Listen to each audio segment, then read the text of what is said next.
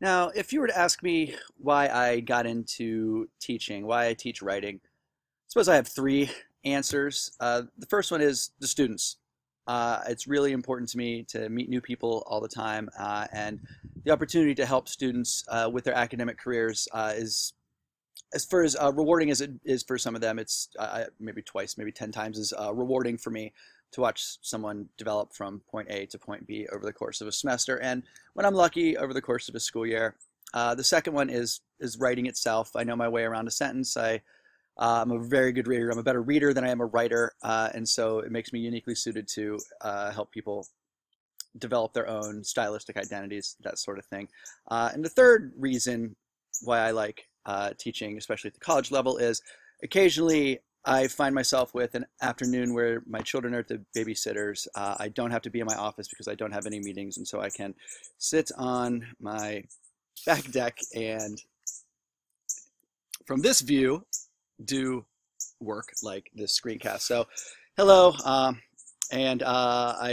do the laptop webcam thing because this is an important screencast about week 6 about your research project. So from time to time, I'm going to put my ugly mug up on the screen in the hopes that you will get impressed upon how important certain ideas are about this research project. So what can I tell you about week 6? Let's get a little bit of house cleaning out of the way here, or housekeeping. I'm never sure what the phrase is.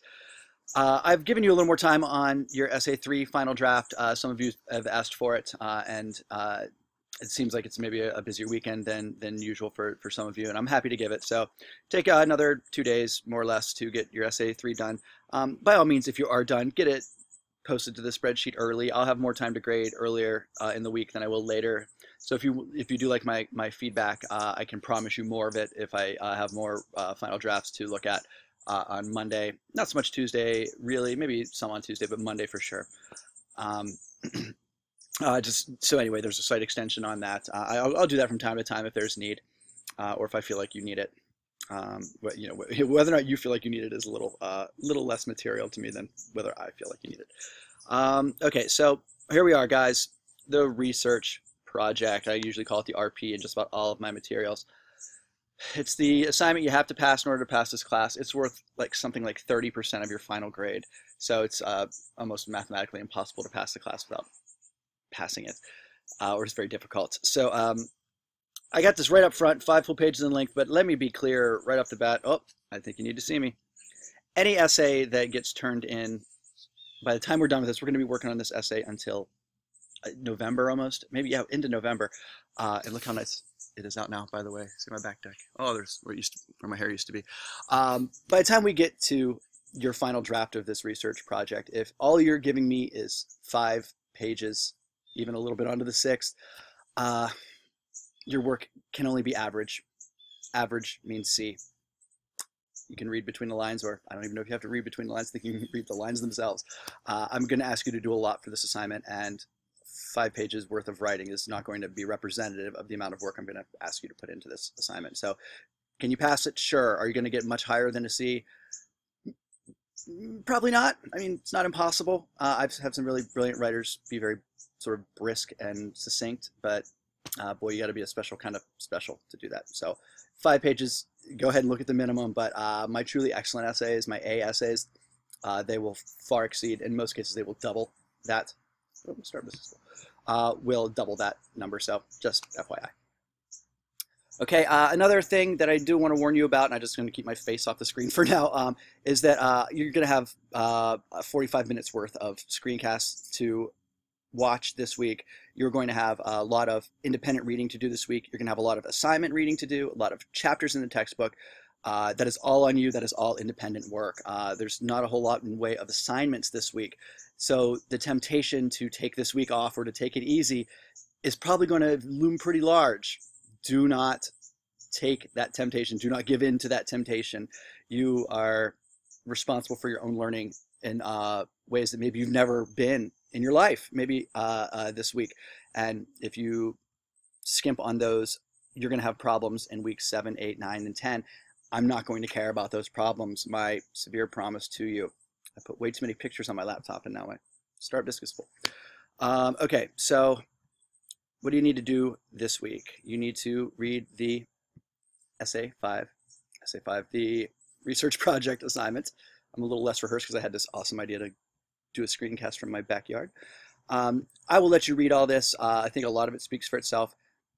A couple of the most important words: persuasive. If you give me a report, that is to say, if your goal isn't to change my mind in some way as your reader, then yeah, you've not done your job at all, and that essay won't pass. It can be the most beautifully written. You know, you could be Dave Eggers, you could be David Foster Wallace, and many other wonderful writers. Zadie Smith, who else am I not thinking of right now? Elizabeth Nussbaum. But if you can write as beautifully as you want, but if you write a report that's not persuasive, that you don't have the goal of changing my mind in some way, large or small, you're not going to pass this essay. What else? It needs to have a thesis statement. I'll have a lot better idea of how good or not you are at thesis statements by the time I grade your essay 3s, which I obviously haven't and can't do yet. So maybe I'll teach more on that. Maybe I won't have to. Okay, down here, let's talk about the sources real quick. Two of your sources, at least 2 of your sources, have to come from academic databases, Academic Search Complete, and Opposing Viewpoints Resource Center being your 2 best options, because those are the 2 most appropriate ones that Stark State's digital library provides you. I've already done a screencast on how to access and navigate those. That was way back when you were beginning week 3, essay 3. So feel free to go back on that. If you watched it, you know what I'm talking about. If you didn't, well, that's on you. Go back and watch it. Do your work. So at least 2 of your sources need to be academic in nature. Up to 2 of your sources can be popular in nature. That is to say, from credible websites, online newspapers, magazines, and other places. Basically where the writers get paid to write. That's a really dirty shortcut I'm giving you in terms of how to locate. Is a source credible? Is a website credible? Well, are they being paid for their troubles, or aren't they? And usually you can tell. So up to 2 of your sources can do that. And you have to have at least 1 primary source. It's called a research project for a reason, folks. 1 primary source to support your essay. That can be an interview, an observation, a survey, sort of a social experiment if you want. You have to conduct the research yourself. That is to say, you will conduct the interview. You'll pull the appropriate quotes from it and use them in your paper. You'll conduct the observation. You will take notes and then use those notes in the course of writing your paper. Or you can find, or you can do a survey, I'm sorry, or you can find one online. You can find the results of a survey. You can use an interview someone else conducted. I'll have more to say on that once you're really getting entrenched in the research process. And so, yeah, those are the big parts of the assignment that I need you to get into and be very familiar with.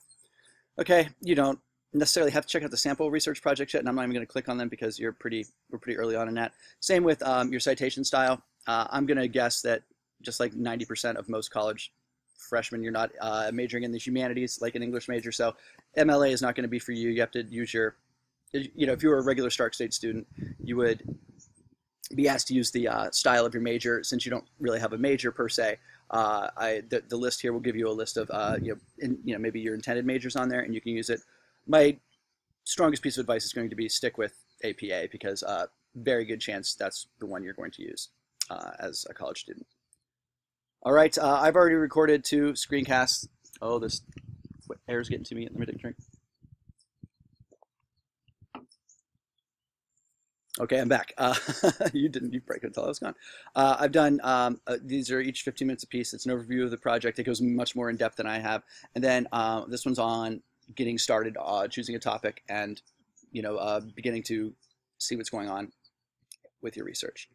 So what I will click on here is this spreadsheet.